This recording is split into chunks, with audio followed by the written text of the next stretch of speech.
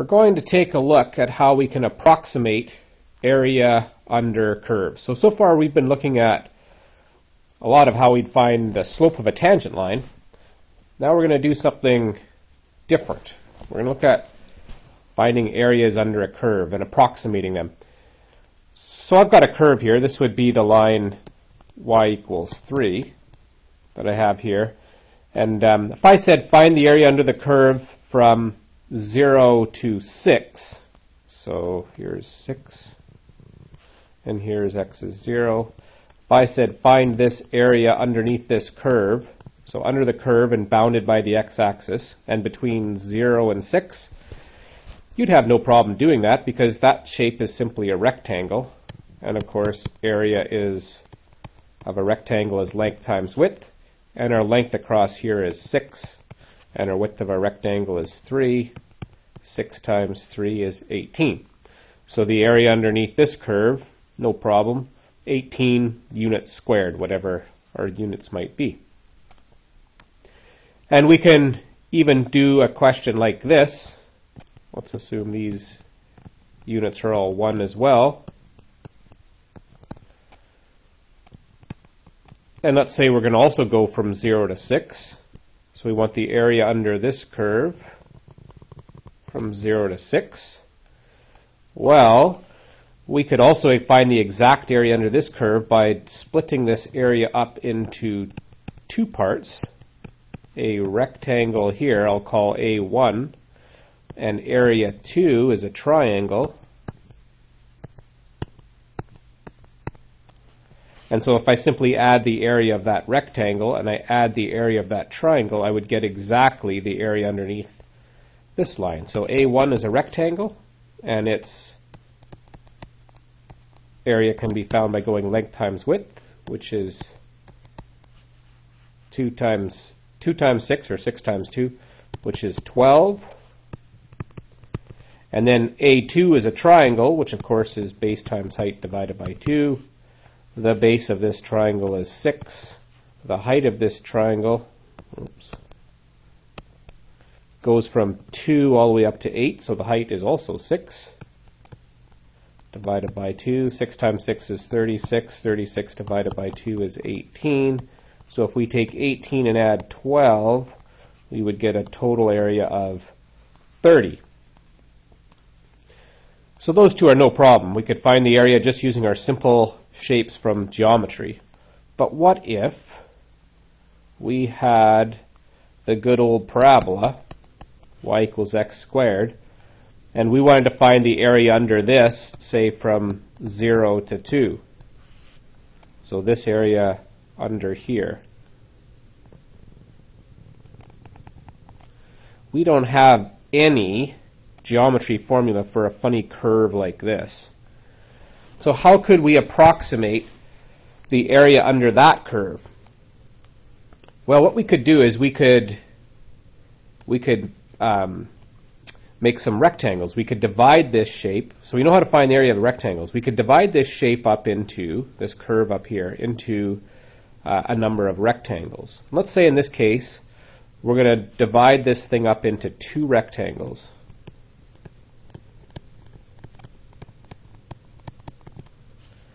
So this is going to be rectangle 1 from here to here, and this is going to be rectangle 2 that goes from 1 to 2. So I'm going to have some rectangle coming up here and some rectangle coming up here. Now the question is going to be is how high should we make the rectangle? So what should be the height of the rectangle in this first integral? Well, we could do a few things. We could decide to make the height the left endpoint on this width. We could do the midpoint, or we could do the right endpoint.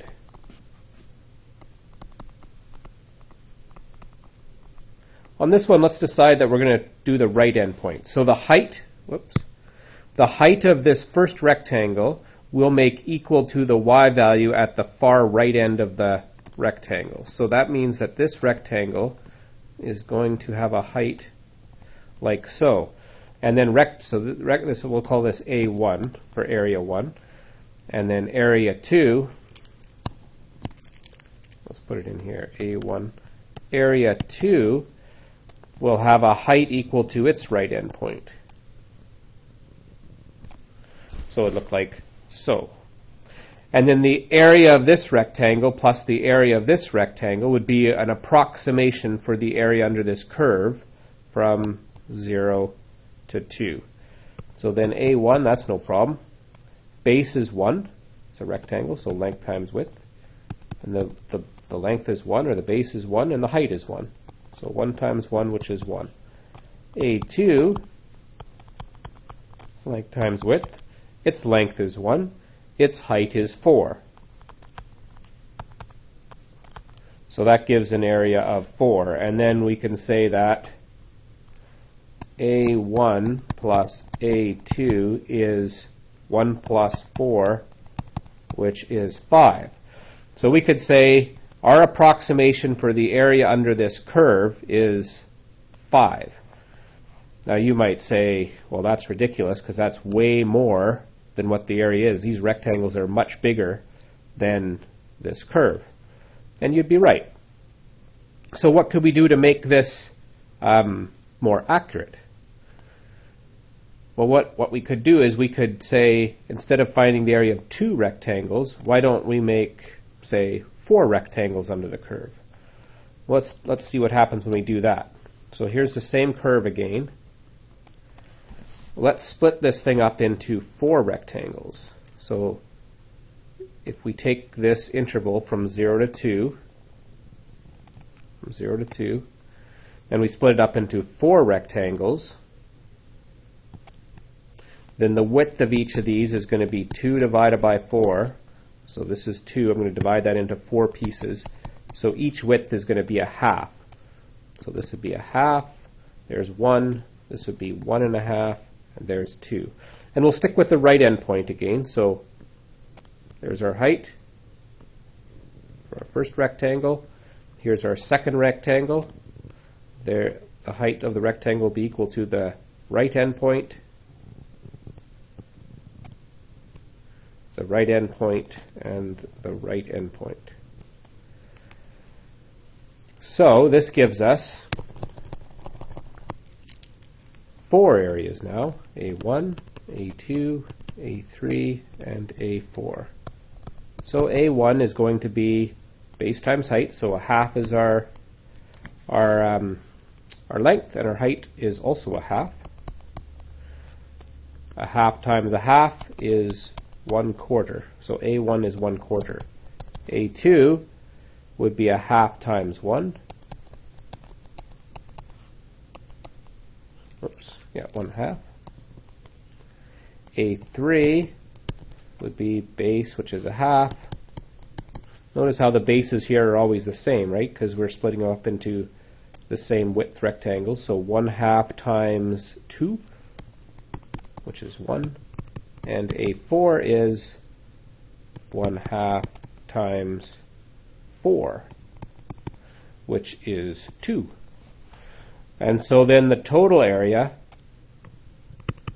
would be 1/4 plus a half plus 1 plus 2, which would be 3 3/4, or in improper fraction, 15/4. So 3 3/4, that's a little bit less than 5, all right? But you'd say, well, we're still over. We got quite a bit of pieces here that are bigger. So maybe we decide we're going to go with 8 rectangles. Let's double it again.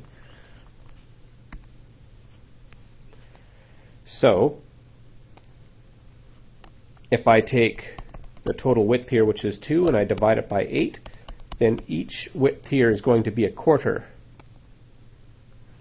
And that's going to be a bit tricky, because my scale, I only did 6 here.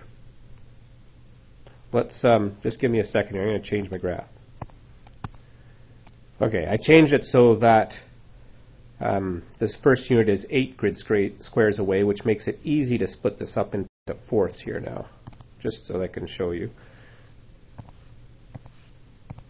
So here would be 1/4, 2/4, 3/4, 5, 6, 7, and 8/4. So my first rectangle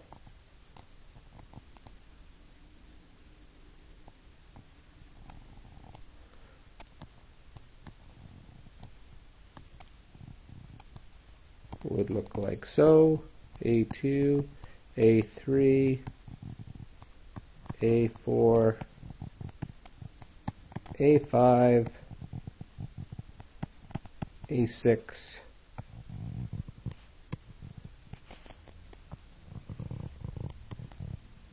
A7, and A8.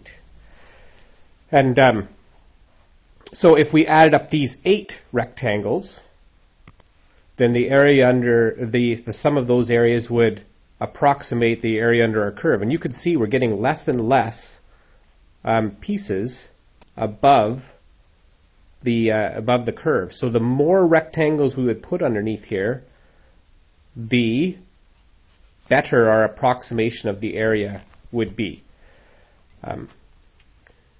I'm not going to go through and do this one because this will take a bit of time, but you can imagine A1. I'll just show you the first one here. So A1, the width is 1/4.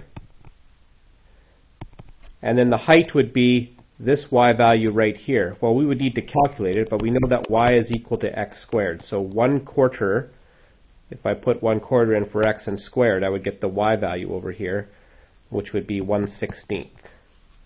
So the first one here is 1/64 would be the area of that rectangle. And then A2 would be the width, which is 1/4, times the height. Now the height of this rectangle would be 1/2. That's the x value. So 1/2 squared would be 1/4. So we have 1/16 for A2. And then we would simply add all these up and get our sum. So one way to improve our accuracy is to put more and more rectangles under our curve. Another way we might decide to improve our accuracy for approximating the area under this curve is, remember back up here, I said when we're selecting the height of our rectangles, we could use the left endpoint or the midpoint or the right endpoint, and we chose to do the right endpoint. What if we chose to make our height equal to the midpoint of that interval? So let's go back and we'll do this same thing again where we're going to split the interval up into 4 rectangles. Let's do that here with this one. So 4 rectangles. So my first one is going to end here, my second one will end here, my third one will end here, my fourth one will end here. But now, so this would be 1/2, this would be 1, this is 1.5, that's 2. So now when I'm going to determine how tall this first rectangle is, I'm going to make the height equal to the midpoint of that interval.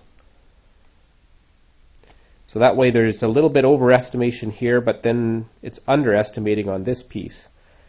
In this rectangle then, we'll do the same thing. So the midpoint is going to be our height. So that rectangle would look like that.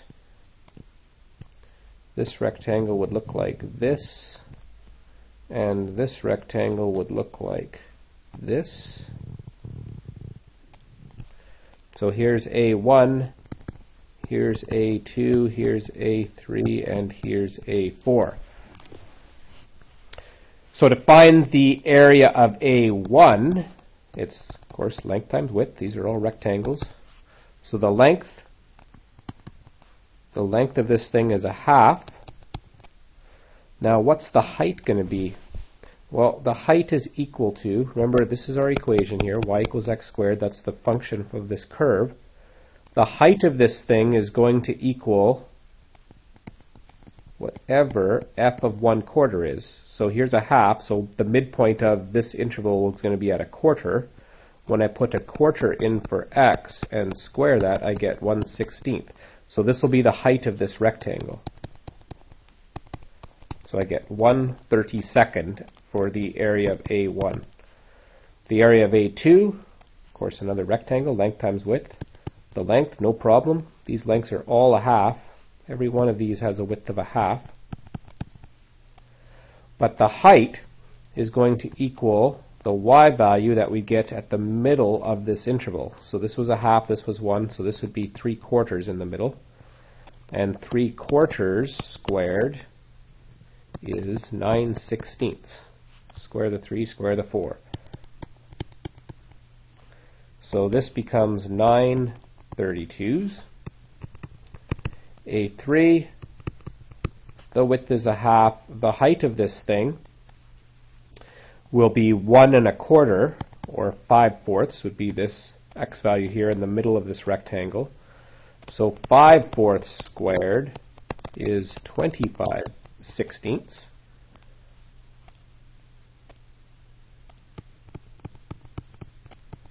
Which puts this at 25/32. And A4 has a width of a half, and its height would be at 1 3/4, which is the same thing as 7/4. And 7/4 squared is 49/16. So multiplying those fractions together gives me this. Oops. So then the area will equal the sum of A1 plus A2 plus A3 plus A4, which is 132 plus 932 plus 2532 plus 4932. So that would give us 49 and 1 makes 50, 75, 84, 84 32s, which is 2 and 20 32s, or 2 and 10 16ths, or 2 and 5/8. So less than 3. So a little bit less than 3.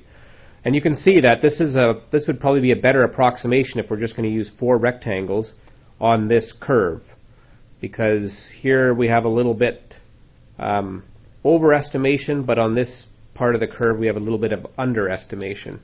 And so those two approximately would negate each other. So our approximation for the area under this curve would be 2 and 5/8 using that method of rectangles. So for approximating area under the curve, we can do some rectangles. We can decide whether we're going to do midpoints or left end points or right end points for heights. And we can decide how many rectangles we want to do to approximate the area. And we understand that the more rectangles we choose, so by choosing 8 rectangles, this would be a better approximation than if we just did 4, and certainly than if we just did 2. So that's how we can approximate area under curves, by representing the area by a sum of rectangles.